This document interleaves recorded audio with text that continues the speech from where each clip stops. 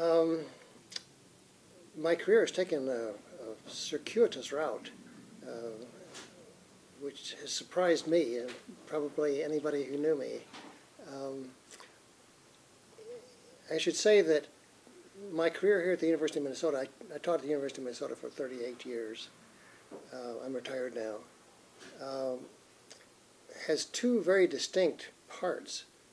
I started as a cell biologist and an electron microscopist, so in very high-tech molecular biology.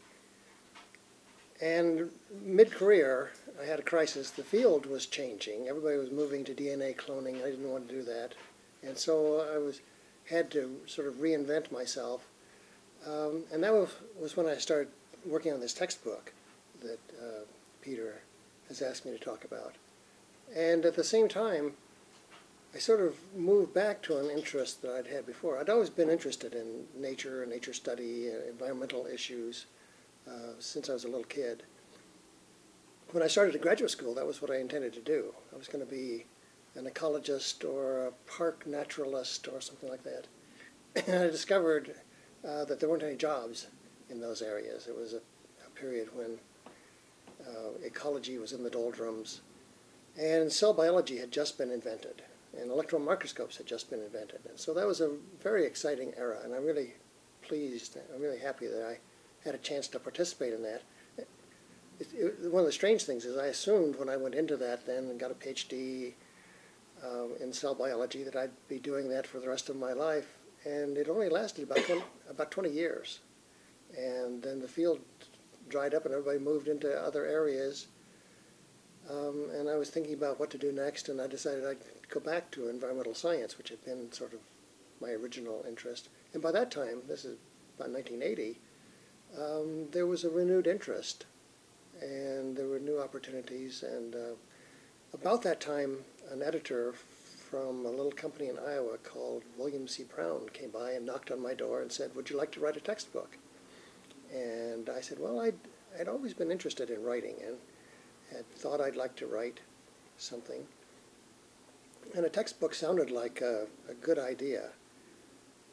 In fact, what I really wanted to write, what I had really been dreaming of, was to do a book of nature essays. I taught courses, well, at least a dozen years on nature writing and wilderness literature because I liked reading and I liked some of the nature authors. And in particular, I admire Sigurd Olson, who lived up in northern Minnesota all of his life and wrote some beautiful books. My favorite of those is called Singing Wilderness, published by Alfred Knopf. And Aldo Leopold, who taught at the University of Wisconsin-Madison, who wrote Sand County Almanac. And that was really what I wanted to write. And I tried some essays, and they were terrible. They were just awful, because up to that point, all of my writing had been scientific journal articles, and they have to be passive-voiced, past perfect tense, third person, lots of qualifiers, long sentences. You don't want to have lots of paragraph breaks because it takes up too much space in a scientific paper, and it's perfectly all right to have a whole page with just one paragraph of 2 or 3 sentences and 500 words in each sentence. So that was the way I was writing essays, and I realized they were awful, and I really needed some practice writing. And so this editor came and knocked on the door and said, "Do you want to do a textbook?" And I thought, well, that would be a good way to get some practice writing, and at least I could be fairly sure it would be published. I realized that there are lots of people doing nature essays around the United States, and that the chances of throwing a manuscript over the transom and getting it published were very slight. And I thought, well, at least somebody will see the textbook if I write it, and it might make a little bit of money, and it might be an interesting thing to do. So I said, sure, I'll try. And it turned out that it was a fortuitous thing in several ways, both in the fact that I was at this juncture in my career where I needed to do something else. And this turned out to be very successful and very enjoyable and very rewarding. And it also rejuvenated my career, my teaching career. So I had come to the end, sort of a dead end in cell biology, where I couldn't think of anything I wanted to do anymore. Well, I could think of things I wanted to do, but they wouldn't get funded. So I was trying to think of something that I wanted to do, I knew how to do, and I thought could get funded. I could think of things that fit one or two of those criteria, but not all three. And so I was sort of floundering, and I was tired of teaching cell biology anyway. I'd done it for about 20 years. And I started working on this textbook, and it really gave me a whole new lease on life. I started learning new things, and I got excited about going to the classroom to tell students about the things I just learned, and my teaching improved, and it was a very happy move, as it turned out. I didn't realize that it would be. It was sort of unplanned. I just sort of fell into it, but it turned out to be a good direction to go.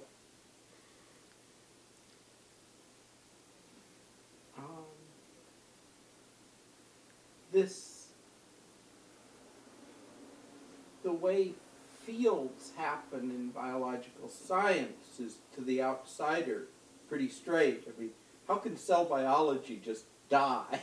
Yeah, it is strange. And it's surprising, but when I look back, I realize a number of other fields have done the same thing. They have, and the life cycle is getting shorter and shorter, especially when they're based on technology. Somebody had warned me about that in grad school. They said, you know, if you base your career on a technology, then when that technology becomes obsolete, you're obsolete too. And I didn't really listen at the time, but many fields have sort of, they come and go very quickly these days.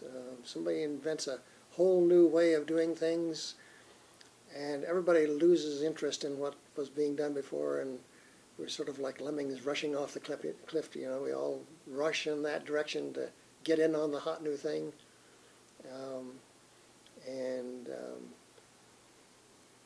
It gets sort of overpopulated, and it crashes very quickly. It's an odd thing, but it seems to be the way science works these days. And the granting agencies feed that. What happened in my field was some of the leaders, the hotshots, the big stars in the field, announced there's nothing left to be discovered in this field, and we're leaving it. And there will be no more major discoveries. And the NIH and NSF, which are the granting agencies, said, well, if that's the case, we're not going to give any more grants. And the students said, well, if there's no grants, there's no money to pursue this, then we're going to move to something else. It became a self-fulfilling prophecy.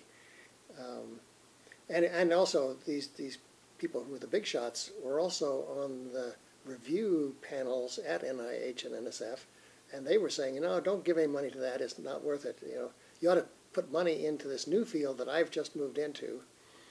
So there was a little bit of self-interest, but the effect was the whole field just, in a year or two, a couple of years, just sort of fell off a cliff and disappeared. This didn't imply, I take it, that we've understood everything there is to know about the human cell, or no. the cell of the biological organism. No, that's right. It doesn't. And I'm sure there are things left to discover. But it probably was true that we had discovered all of the major structures, and that there probably wouldn't be a lot of breakthroughs. One of the things that's different about my area and yours, Peter, is that in science there's this belief, there's no interest in history, the history of science.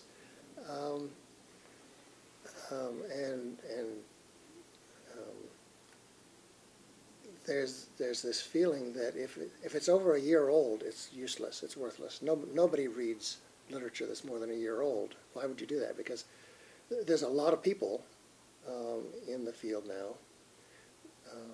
To give you an idea of the growth, I went to the very first cell biology meeting of the annual society in 1960, and there were about 100 people there. And I knew all of them, or at least knew of them. I knew who they were and what they were doing. The last meeting I went to was 1980, and there were 25,000 people there, and I didn't know a soul. and I don't know if they still have meetings. I don't. I think, and so there's, there's a huge number of people, and there's a lot of people working, and you assume that in anything you want to know about, there's dozens of people working and publishing papers, and whatever they did last year supersedes anything that was done before. So there's no use to read old stuff, meaning 2 or 3 years old, and no use to save articles because they'll be superseded very quickly, or save data. If you haven't done it yesterday, it's not worth much. I mean, the pace was tremendously rapid. One of the funny stories, I remember going to meetings, and some of these big hotshots. This is in the early days when the field was really flourishing and everybody was excited about it. These hotshots were there, and we had meetings in those days that lasted for 5 or 6 days. And one of the guys got up and gave a lecture about the experiments his lab had just done. The next morning, his competitor got up and said, well, my lab repeated those experiments last night. I called them from New Hampshire, where we were, and they did, and here's the results we got. And the next day, the other guy had a rebuttal. His lab had done more experiments. But, it's on almost a day-to-day basis. Things are happening, and advances are being made, and discoveries are being made. And then when you have that really rapid pace, nobody reads Socrates and Plato and old philosophers. What would be the use of that? So it was an exciting field, but I'm glad I found another outlet and something else that I like equally well. So it turned out to be a fortuitous change for me. One of my puzzles is if with research working the way you say, what in some sense is its product? I mean, you want to say, well, new articles, new discoveries, Yeah. etc. But is there any mind that understands an organism these days? I mean, that say understands the cat, having said, okay, well now we've put this stuff together, we know what a cat is? Or is it all a matter of, I understand that there are these questions left by this last piece of research on the inner ear of a particular sort of cat? I mean, I have difficulty understanding kind of what it means for a field to make progress that fragments that much. Well, the field certainly is highly specialized, and people became more and more specialized in finer and finer details, which actually is one of the reasons I find that I like writing this textbook and being an environmental scientist, where it's a very broad discipline, and I find that I'm really happy being a generalist, much more than I was being so highly specialized. So part of the answer to your question is it's difficult for any one person now to grasp all of this knowledge that we've gained, because there is so much that we know about the body and about living things. But we are finding out more and more. It's hard to integrate it, but there are people. So I don't know if any one individual can integrate it all, but collectively we are getting a lot of integration. One of the reasons people rushed away from cell biology was DNA sequencing had become available, and it has turned out to be a very powerful tool. And we're learning a huge amount about which genes do what things. I suspect that at some point they're going to have to come back to cell biology, in fact, because they're finding out that these genes control those structures in the cell, the things that were described during my era, and they're going to need to go back and look at them more closely. And I have to say, some people are doing that. So there's a lot of progress being made in cell and developmental biology, molecular biology, and it is getting closer to making sense and to understanding how these systems interact now than it was 25 or 30 years ago.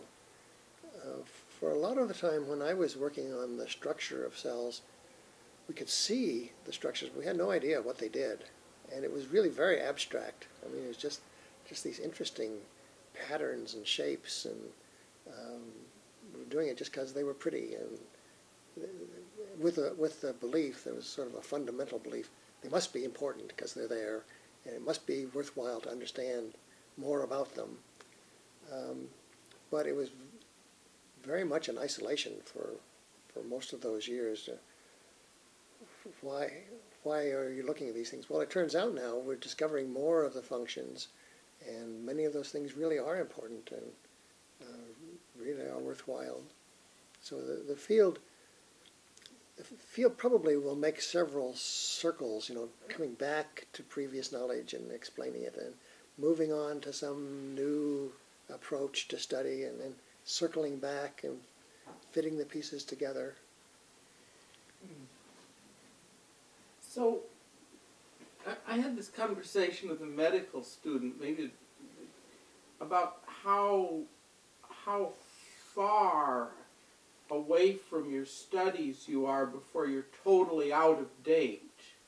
Where is it in biological sciences these days? Oh, I think it's very, very short time, a year or two. So you wouldn't trust somebody who'd been away from the literature for a year. Yeah. If I were to try to start over, I'd be starting very much at the beginning to try to understand what's being done now and what the current theories are and understandings. Now, what is the place of the textbook author in the kind of ecology of biological science? I mean, presumably there are all these folks out there doing specialized work. Somebody has to orient the newcomers in an intelligible way. So kind of how do you see your role with respect to this massive research that's going on, and the responsibility of the kind of text you write? So textbooks are training for students, clearly. They're not of much interest to the researchers. Even the journals are not very useful for the researchers because it takes too long for journals to get published. And so the people who are really at the cutting edge of research learn from each other through meetings and travel and sort of personal contacts and email these days. And so the textbook is trying to capture the essence of this information, this field of body of knowledge, and make it intelligible, as you say, for students, so they can get up to speed. And it's really hard to do in a field like cell biology or molecular biology, because it is changing so rapidly. And there are so many facets. I thought briefly about trying to do a cell biology textbook when I was contemplating doing some writing, and decided it was too hard to keep up to date.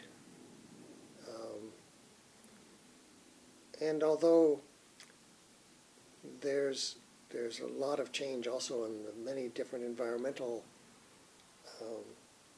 areas that I write about in my current text, I'm not trying to be at the cutting edge of research in any of those. So the environmental science text is a much broader, much more general kind of textbook. And I don't struggle to stay up to date on all the technical details, which makes it a lot easier to do. But textbooks do have a certain responsibility in that they're explaining this world of knowledge to beginning students. And there are sort of fads in textbooks as there are fads in the underlying science, how you explain things and what they mean. And there's a certain struggle between various authors in what to tell students, what it is that you're representing to them. In my field of environmental science, as well as in all the other fields, in many fields, there is one textbook that sets the tone, that kind of dominates the field and determines what it is that people learn about, what this field means. And all the others kind of follow after and model themselves on that one. Every once in a while somebody decides that that book, the leading book, whatever it is, isn't doing it right and tries to mount a revolution, a paradigm shift. And occasionally one of those is successful, often they're not. In fact, maybe this is time to get into why I started writing this environmental science book and why I thought there was a need for a new one. It was true in the field of environmental science. There was a book written by a guy named G. Tyler Miller, who was from North Carolina, that had dominated environmental science for a dozen years or more when I was thinking about getting started. And it had very good coverage of ecology, sort of basic ecology, and a good description of air and water pollution. And when this editor from William C. Brown came around and knocked on my door and said, "Do you want to write a textbook?"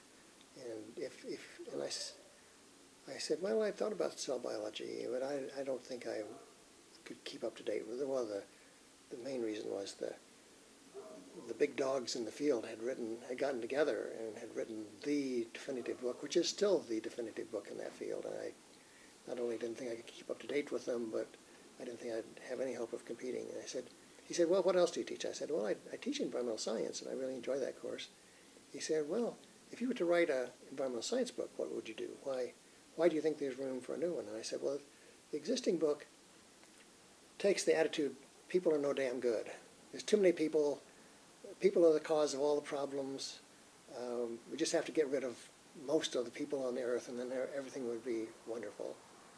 It's very Malthusian, if your viewers know that term. Malthus wrote a book in 1795 saying essentially that there aren't enough resources to go around. There never will be, that there will always be competition, and that people will always reproduce as much as they possibly can, and that'll stretch the resources, and then there'll be warfare and famine and disease, and it's inevitable. In fact, Malthus was trained as an Anglican minister, but he never practiced. He was mostly an economist and is credited with being the reason they call economics the dismal science, because he had this very dismal view of the world. And that was what I perceived my competitor Miller had in his book, that this attitude that nature is perfect if we just leave it alone, but that everything we do messes it up, and that there's no hope for progress. And I wanted to add what I've come to think of as sort of the human dimensions of environmental science. I wanted to add chapters on environmental health, environmental ethics, economics, urban planning, policy, policy and law. So I wanted to go beyond just this sort of scientific basis and talk about not only what are we doing to nature, but why are we doing it and what could we do about it. I've just recently added a chapter on restoration, how we can sort of repair damage, which I think is an important aspect. So the editor said, "Well, go ahead and we'll try and review it. You write some chapters and we'll send it out for review." And at first there was a lot of resistance to this.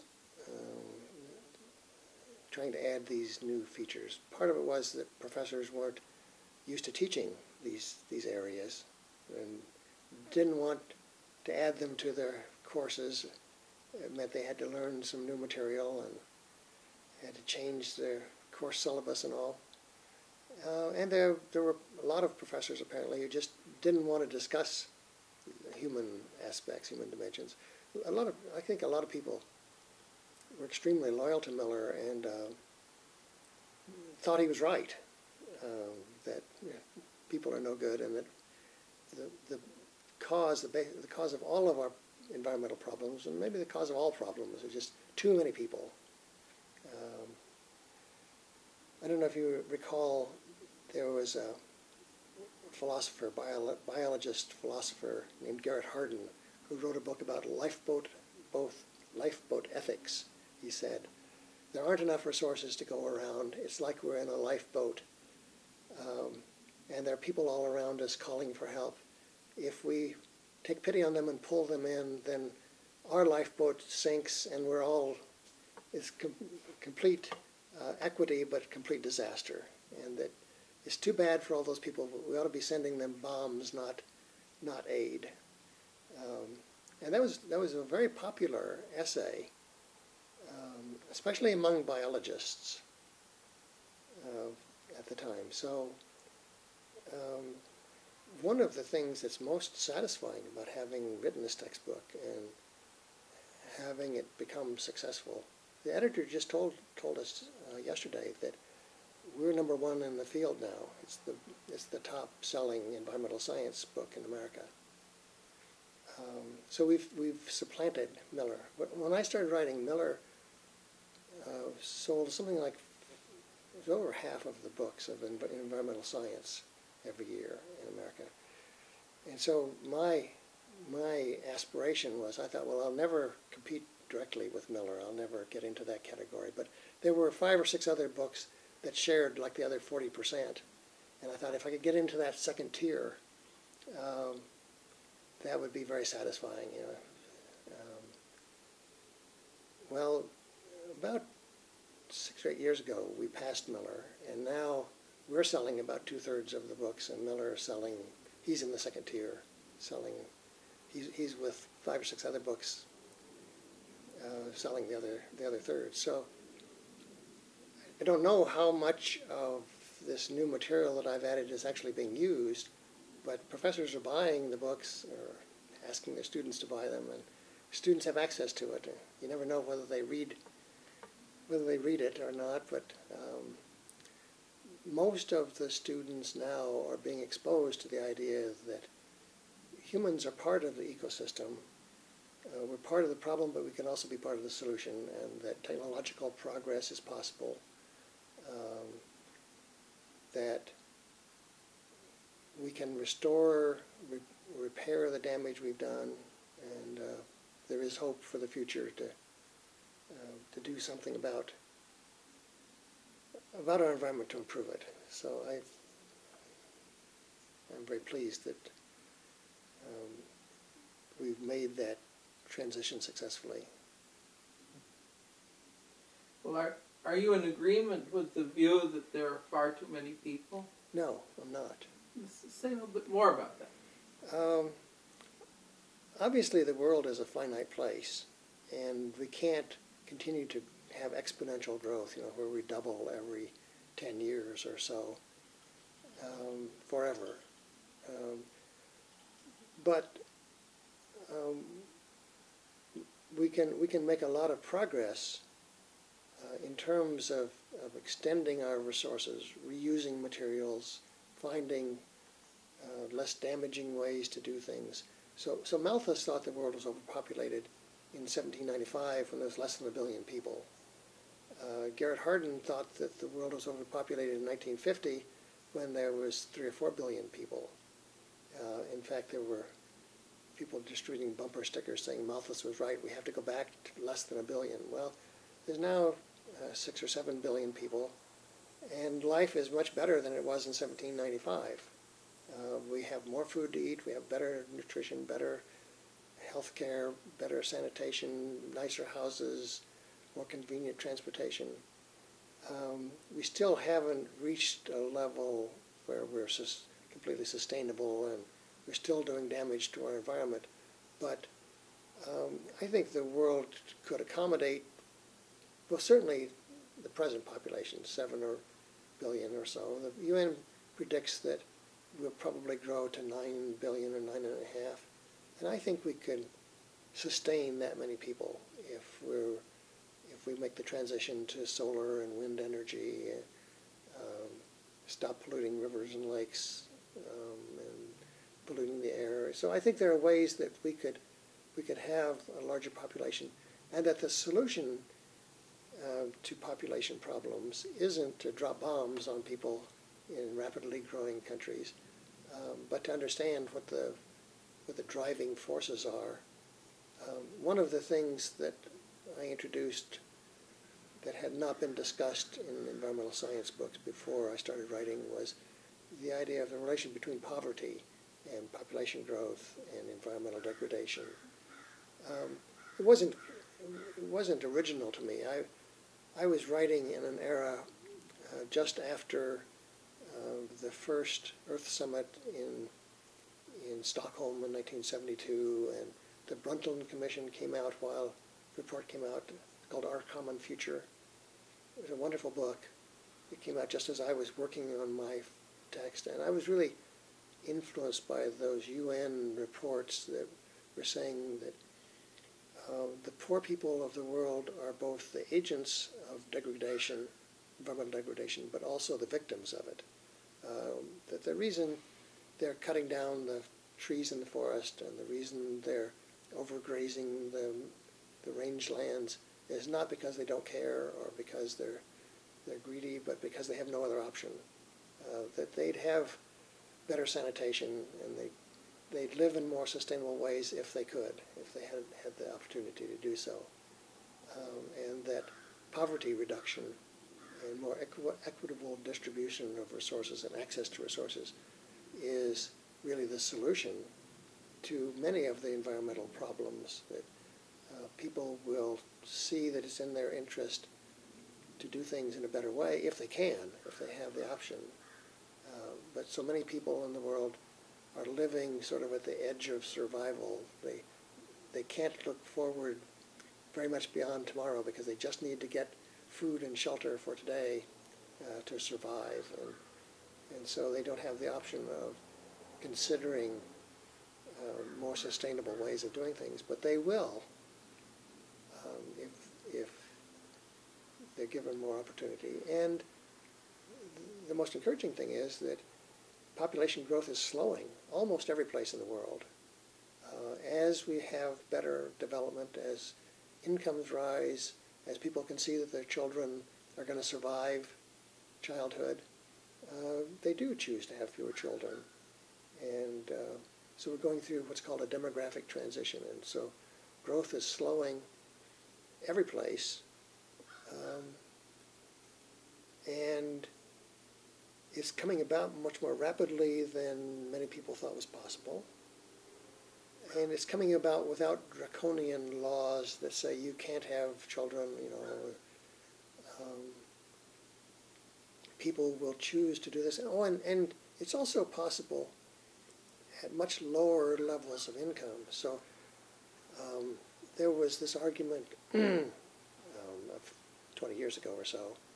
Well, sure, population growth had slowed at that point in America and in most of Northern Europe, but that was because we were rich countries. We had a very high level of income, and the critics were saying, well, it's not possible for all of the large countries in the developing world to reach the same level of affluence that we have, that we enjoy, and so probably they're never going to stabilize their population.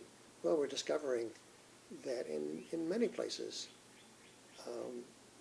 it isn't necessary to be as rich as we are, to have good health care, good education,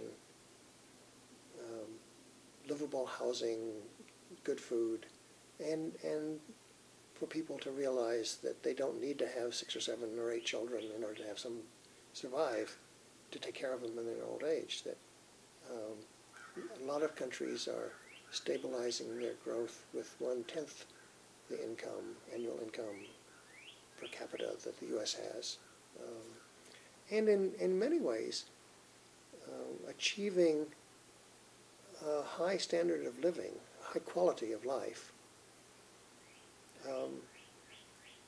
without having to have as much per capita income as we do. So I think there's an encouraging story there, and I think it means that I hope we don't grow to 10 or 12 or 15 billion people. I think that makes a lot of problems much harder. But I think that we don't need to worry nearly so much about population, and we don't need to blame problems and issues on population as the only cause, as people once did.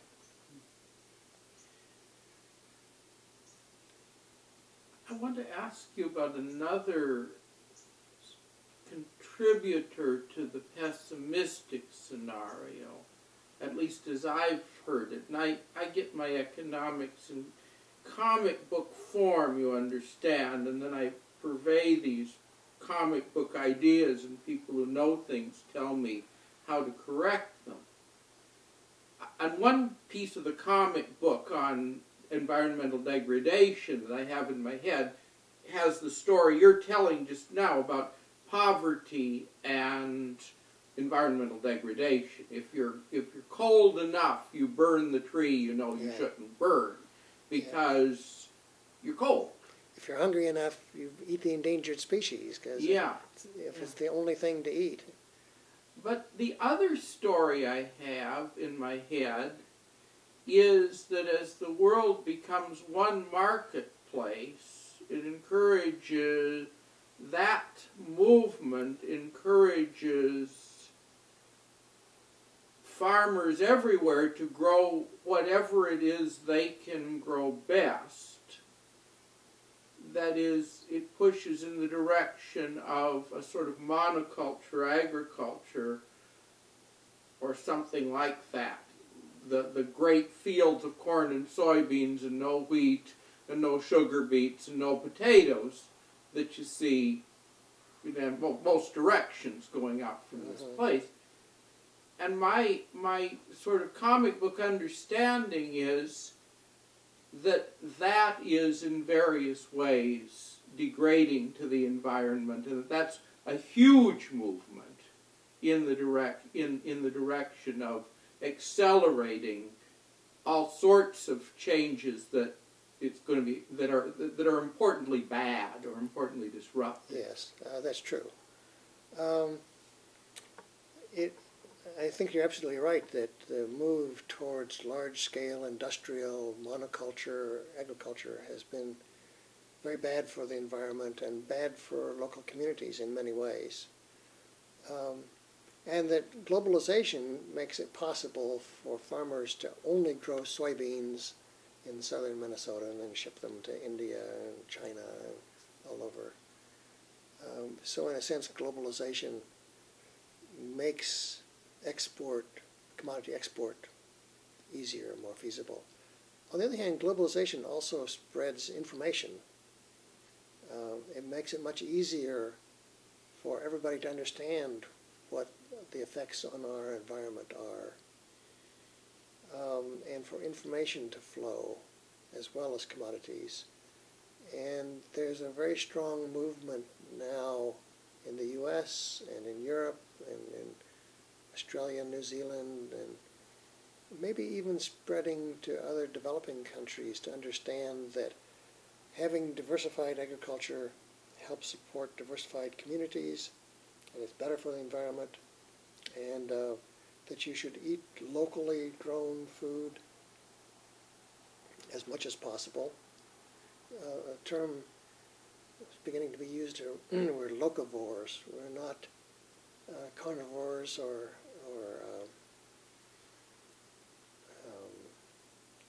other kinds of specialties, but it's important to be a locavore and eat locally, eat local food. And we understand we have more choices in what we buy. At a time when we didn't know much about other countries or where the food came from, we had no idea how it got to our table. We didn't know whether it mattered what we bought.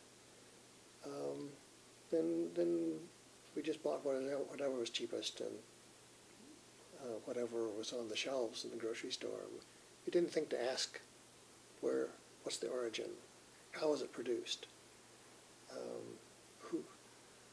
who worked under what conditions on growing this food. Now we know we can ask those questions. And the people in the underprivileged part of the world can ask, how much is this food selling for in America?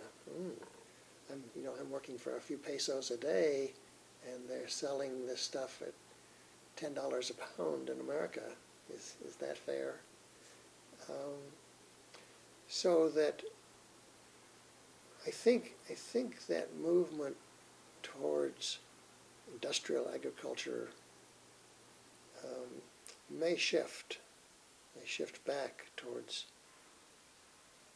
varieties of food that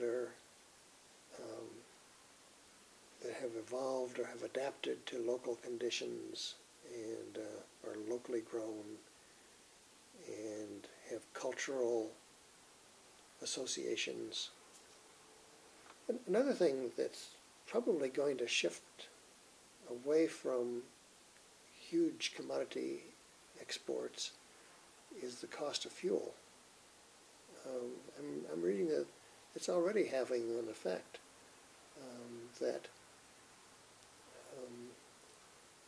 you can't afford to grow soybeans in Minnesota and ship them to China to grow pigs that are then shipped back to America. It's just too expensive. That we're going to grow more of the food for local consumption just because of transportation costs. And I think that may be a good thing. Yeah, if we can avoid kind of this incredible artificial subsidy on Yes. on fossil fuels. Mm-hmm. One other piece of the pessimistic picture I have is the sense that barriers are very important biologically.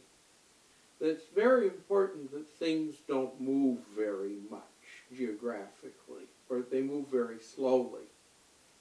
Partly because if organisms move fast, they're going to get into some place that hasn't adapted anything to keep them under control, Yeah. and they will mess up wherever they go. Yeah. That, whether it's a germ-resistant bacterium someplace in the middle of the Brazil jungle, or an antibiotic-resistant bacterium sitting there behaving itself, not knowing that it happens to carry just what you need to avoid, the latest thing we've come to knock out strep, or whether it's some little fish that's just a little fish because it's got something to eat it, that then finds its way into the Great Lakes where it doesn't have anything to eat it and turns into the major population of the Great Lakes.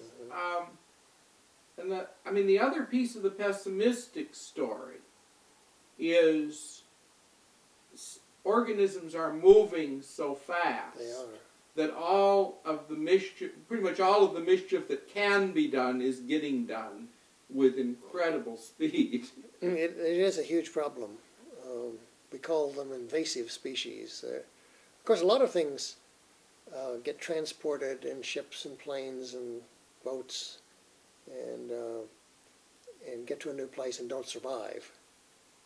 Not everything is moving all the time, but there have been lots and lots of cases where species that, as you say, were mild-mannered where they lived originally get transported and released, and they don't have any predators, they don't have any control over the population. They find a new niche where they can thrive and take over and crowd out all the existing species, and it's homogenizing the world so that where we had lots of diversity and we had organisms that were exquisitely adapted, evolved for a particular place, a particular biological community, are suddenly pushed out. And one of the biggest worries is that we're losing those unique adaptations, and we're losing all the genetic variation and genes that might turn out to be very useful to us are disappearing because those native species are being driven extinct. As well as just the aesthetic and religious implications. You know, it turns out a lot of very conservative, fundamentalist religious people are really concerned about this because they believe God created the world with all of its diversity and all of its specialization, and that we shouldn't be destroying thousands, maybe even millions of species and just letting them go extinct and crowding them out by introducing all kinds of new competitors and new diseases and new problems. And so I guess not only for religious purposes, but people who just believe the world is beautiful and interesting, having a lot of diversity, are sad to see this go. We could probably survive in a world that only has dandelions and house sparrows and, you know, glossy buckthorn and a few dominant invasive species, but it would be a much poorer place. And there are a huge number of these problems, and they're spreading. And by the way, I don't know that everybody knows that we hear about invasive species that have come into the U.S. And are crowding out our native species, but it isn't so widely known, perhaps, that we have exported species to other places as well. The Black Sea used to be a very productive fishery.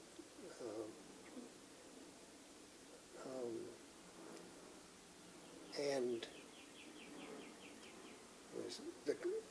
so was the Caspian Sea. The Caspian Sea, I think this is the story. There's a invertebrate, kind of a comb jelly. It looks like jellyfish, but it's a slightly different taxonomic group. But it now is 90% of the biomass. I can't remember whether it's the Black Sea. I think it's the Caspian Sea.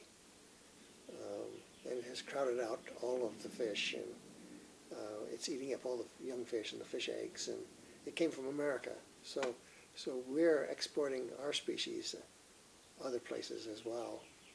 And it's part of this globalization. It's partly because of all the transportation. Well, so there again, at least we now know more about this. I mean, there was an era in America where people were deliberately doing this. They were deliberately, and the reason we have English sparrows or house sparrows is that somebody had this project to bring over to America all the birds that Shakespeare mentioned. And so they deliberately brought over birds and released them in Central Park in New York. And starlings were another example.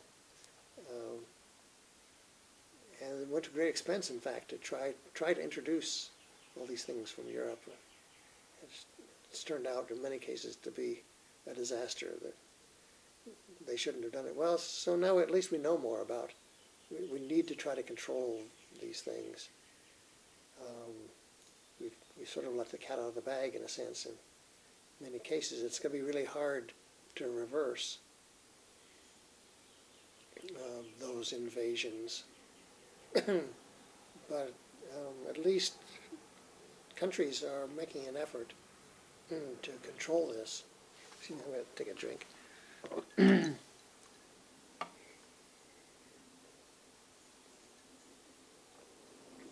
I just saw in the paper this morning a new example.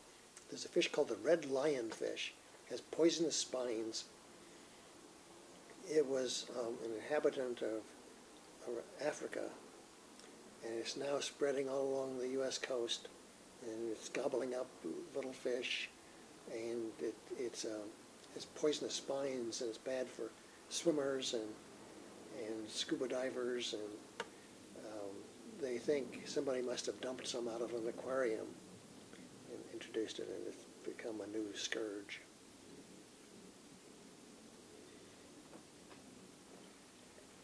Well, it's sounding to me as if the foundation of the optimism that marks your textbook and your outlook is in the fact that information about the environment is spreading and people are taking it seriously. Mm-hmm.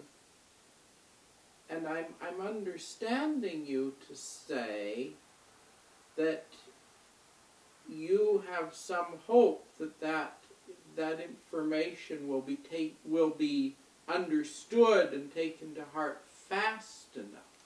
Yes. To prevent at least a certain level of disaster. Yeah.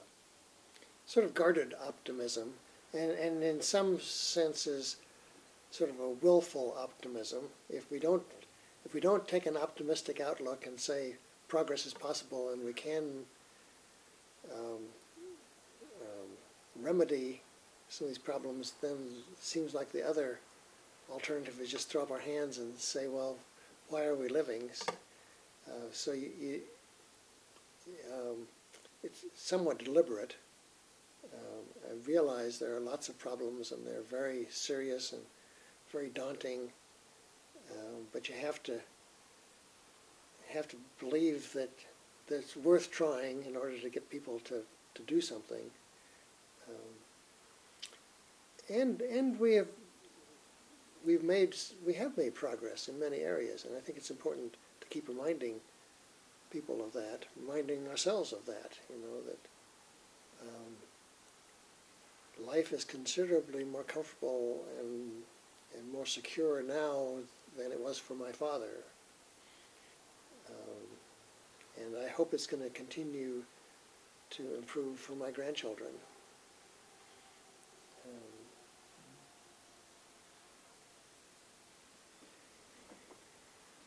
I guess the way it's come to me is I reading about this little car that got introduced into India, Mm-hmm. an affordable car, Yeah. and thinking, back when my dad encountered his first affordable car, Mm-hmm. which wasn't so awfully long after the first affordable car rolled off the assembly line, the romance of that was just unbeatable. Yes. Although he resisted it because he liked horses, he ended up not actually holding on to his horses after tractors were clearly the right way to go, just because he liked horses. But all of these countries are coming to affluence, and the natural and easy way for them to develop is to become romantically involved with these disastrous technologies. Yeah. It's a worry that it's the Tatra. It costs $2,500 in India.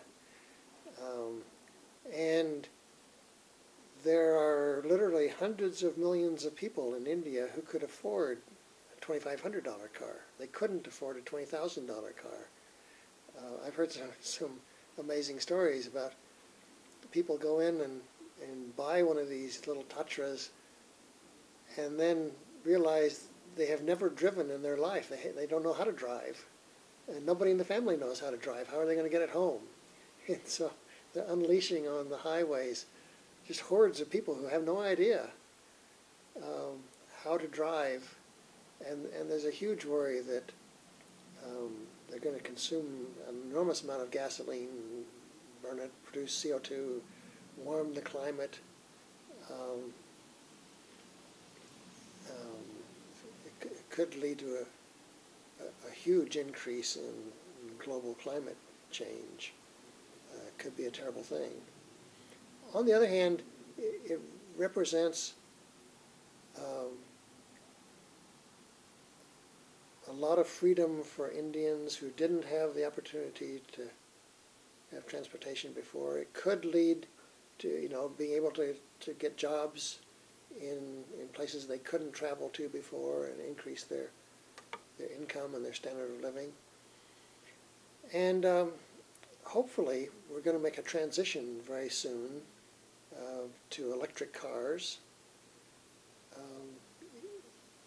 There's enough wind and solar power in the world. It's thousands of times more than we're currently consuming using fossil fuels. And so it could be that Indians will learn how to drive and improve their standard of living and improve their incomes, and they'll only drive these Tatras for a few years, and then if we're successful in moving to an electric car, then they'll electrify them and have a little car, but instead of a gasoline burning engine, it'll be an electric car, and they'll hopefully generate that electricity with wind or solar or hydro or something renewable or geothermal, and so then they'll have the benefits that we've enjoyed from having easy, convenient, personal transportation, but in an environmentally disastrous mode, to having that same easy, convenient personal transportation, but based on renewable energy rather than fossil fuel, and we could have the best of both worlds, perhaps. I hope so. I mean, I really hope that we're going to move very soon to renewable energy. I don't know if you heard Al Gore gave this speech a couple of weeks ago that I thought was brilliant, where he said he's challenging America. We could produce 100% of our electricity with renewable energy in 10 years. And he said it's doable. It wouldn't harm our economy. It would actually build the economy. There'd be jobs, good paying, green collar jobs. And I hope we can do it. And both of the current candidates have said they agree with him. John McCain said, if Al Gore says it's doable, I believe it's doable. And Barack Obama said essentially the same thing. He agreed with Al. So if we do that, then the Indians will say, hey, oil is expensive, and there's a limited supply, and it's getting more expensive. Let's switch to renewable energy also.